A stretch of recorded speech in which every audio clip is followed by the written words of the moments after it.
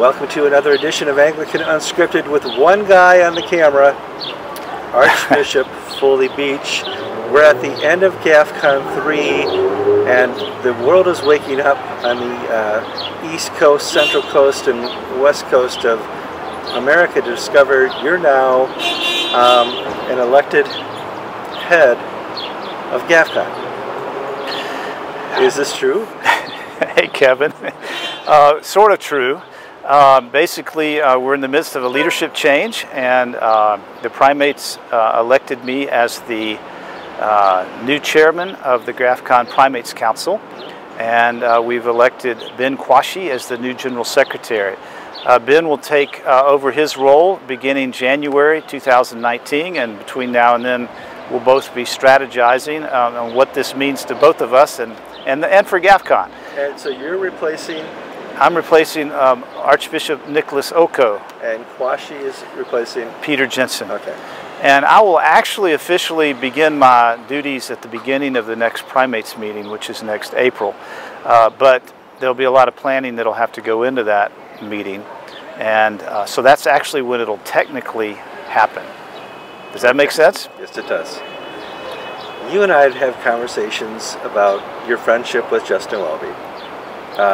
You send emails once in a while, maybe a phone call here and there. I don't know about Christmas cards. Not sure how. Actually, the Christmas cards are there. Okay. And you have now been elected to the largest Anglican body in the world. And you're representing the Orthodox Anglican Church, where he's representing a smaller, maybe a branch of it now. What is Canterbury supposed to think? Is there a message in this for them? I don't know if there's a message. I think the message that we've had here is that we're going to be about the gospel of Jesus Christ and standing for biblical teaching and morality, and we hope he will join us in that. I think this body represents about 50 of the 70 million Anglicans. Depends on which numbers you use as how many Anglicans. Is it 60 or 80? Sure. But we'll go with the lower numbers. 50 of the 70 million Anglicans around the world. And our hope would be that he would join us. You know, one of my surprises is that he wasn't here. If the largest gathering of Anglican leaders was meeting somewhere, and I was the Archbishop of Canterbury, I would think that it would be good to at least show you cared about what they care about. And so I was really surprised. I think a lot of people were dumbfounded that he was not here in some way. Now, there's people who wanted to be here who couldn't be here. Munir and Nice. What happened with that? We had some visa issues. The South Sudanese couldn't get visas. The Sudanese couldn't get visas. And Archbishop Munir, because of the change of the embassy, their government is not very happy about that. And so when they found out he was coming to Jerusalem, they held him up. And he missed his plane, and one thing led to another, and he was not able to come. Gratefully, he greeted the assembly or sent messages to the assembly gathered here. So a member of the Global South, who originally the Global South were not real big on GAFCON, but more and more, and what I hear through the grapevine is they're kind of looking that you guys are the future. Well, I think the better way to say it is we're standing for the same type of Anglicanism, the historic teaching of the church, but our roles are different, and we have different. The Global South is a structure of the Anglican Communion, and its purpose is different from a revival, renewal, reform movement. I mean, if you were to say two things that came out of this meeting, one would be the emphasis on evangelism and reaching the world for Christ. The other is the need for reforming the Anglican Communion away from colonial structures and a colonial mindset that limits the participation of those around the world. I've looked at your schedule on the ACNA website. Your calendar is full. You travel all the time. Is this going to add to that travel, this new role?